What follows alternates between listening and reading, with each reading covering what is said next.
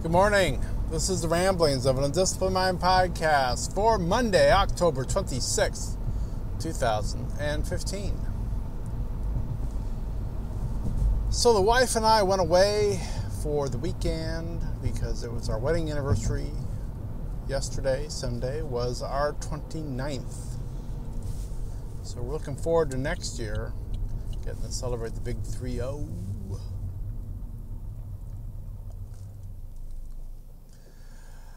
And we went away. We went up north a ways, not so far up north that we were in the UP of Michigan, but we went up to Gaylord, which is kind of like,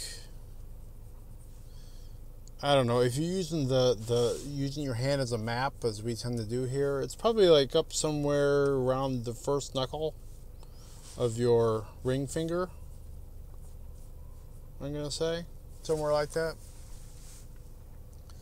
It's about 3.5 hour drive from here.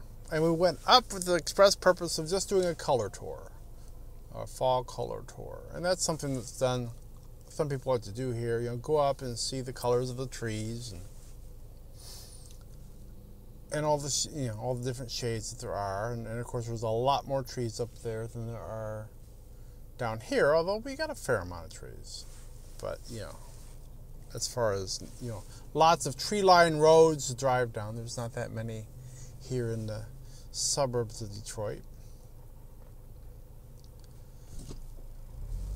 And for a change, we've kind of been up there around this time before, and kind of hoped that maybe we'd be able to see some nice fall colors, and the timing was always off and we'd see sticks. But the trees down here have been, changing a little slower. The wife noticed, and so she figured that, all things being equal, given how fast things would be progressing down here, there still should be some nice color up there. And she was correct. There was some really pretty trees going on. There were some, lots of yellows and oranges and reds.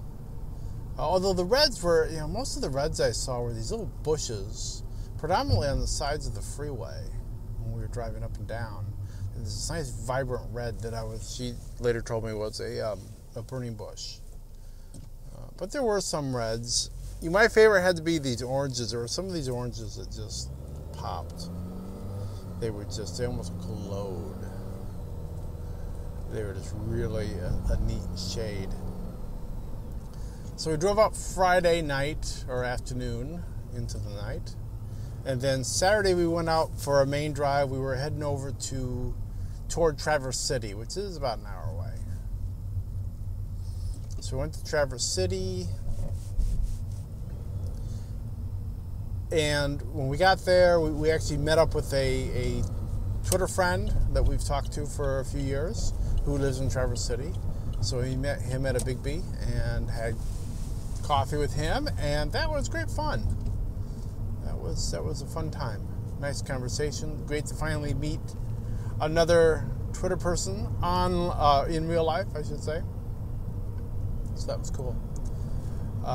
And then we went up the Leelanau Peninsula. I think I'm saying that right. It's a peninsula on the, basically the pinky, if you will, of Michigan. And we went all the way up there. There's a small state park up there, and we went to the state park and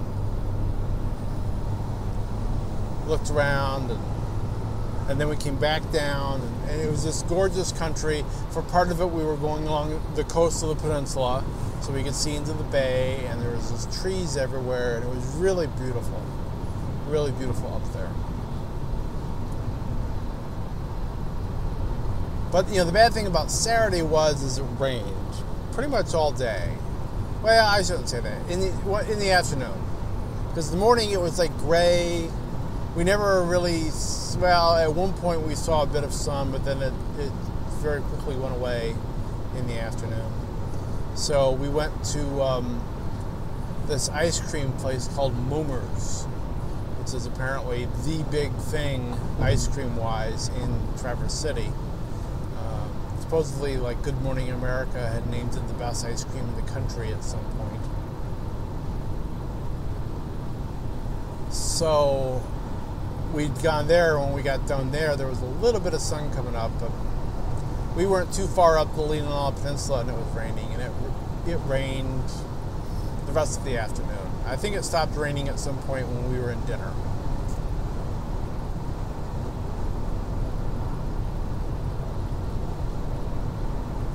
So yeah, we did get to see some beautiful trees. It would have, they looked really spectacular, in the rain and the gray. I can't even imagine how nice it would have looked had it actually been sunny out. It probably would have been just awe-inspiring. There was like one point we were driving. I think it's when we were driving toward Traverse City from Gaylord. We were on kind of this little flat road with farm on one side and farm on the left side, but not too far away there was a big hill, and that was covered in trees with just this array of colors. The problem was it was kind of foggy, and so we could see it, but it was a little obscured by mist, and that would have been nicer to have seen better, and in sunlight it probably would have been really spectacular. But we saw enough pretty things that it was still worth it, even with the rain. We did a lot of driving. I mean, we drove all afternoon on Saturday. Well, pretty much, other than when we stopped at places. And then we drove home yesterday. We as far as good meals, we scored, I'm going to say 3 out of 4. When we stopped at Big Coffee, we had a turkey Havarti bagel, as they call it, meaning they're just using a bagel as bread. And that was really good. That was tasty. For dinners, we were 2 out of 3.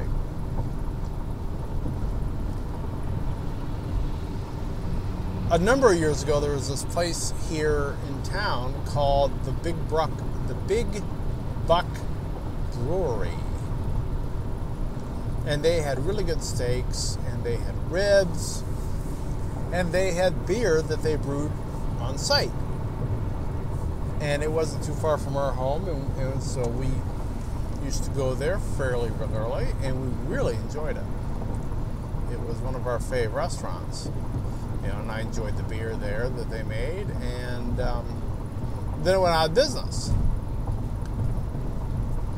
But the parent restaurant is in Gaylord. So, and I'd forgotten about this, and the wife was reminded of it, and she said, "Hey, Big Buck's here." I was like, "Well, all right." I mean, that was an easy decision. We thought we knew what we were getting into.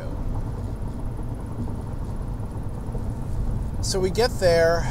And the decor's the same. It's all, chandeliers made out of antlers, and, the tables and the chairs are, the frames are made out of branches. So it's very rustic theme. And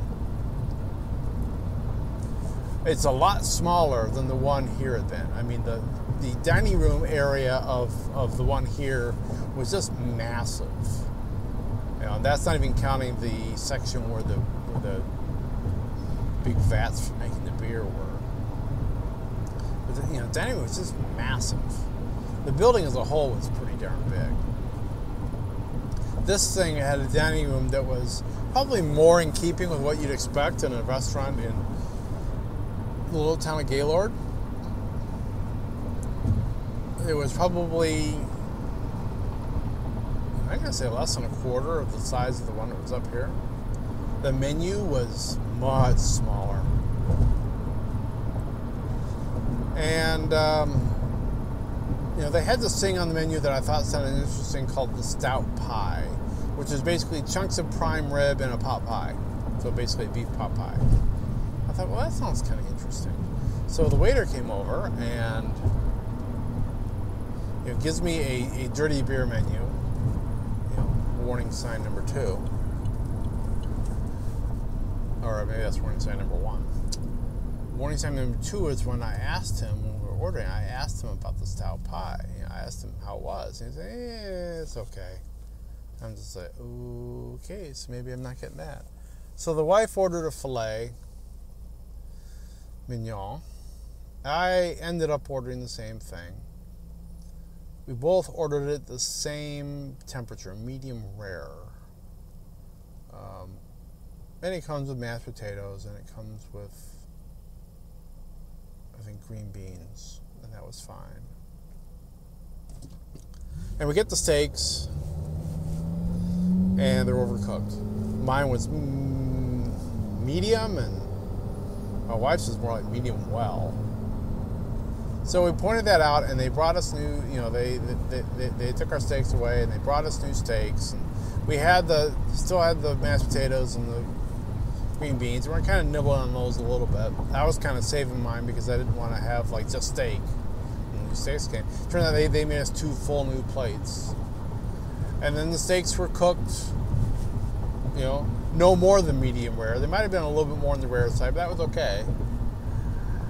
And the steaks were good, but they were charging like $35 for this plate. And and I don't mind paying $35 for a steak. I do $35 or a little bit more at Ruth's Chris, but this wasn't that quality of steak. The winner really on that plate was the mashed potatoes. They had these cheddar mashed potatoes, whatever, and they were really good. So, later I saw on Google that it had like a 2.5 star rating. I was just like, yeah, I don't even know if I give it that much, so I'll probably give it 2. So, yeah, if you're in Gaylord and somebody tells you about the Big Buck Brewery, I would say find someplace else to eat. We also, we had our friend in Traverse City recommend some place, and he pointed us to another brewery called North Peak. And that was really good. Enjoyed that a bit. They had a great IPA, and I got this chicken that was marinated in the IPA and whatever. That was really tasty. I liked that a lot. So that was a good meal. And then yesterday, coming home, we did our usual stop by Frankenmuth, Michigan, and got us a chicken dinner, which we like to do. It's actually our 3rd time this year, which is pretty rare. We make it there 3 times in a year.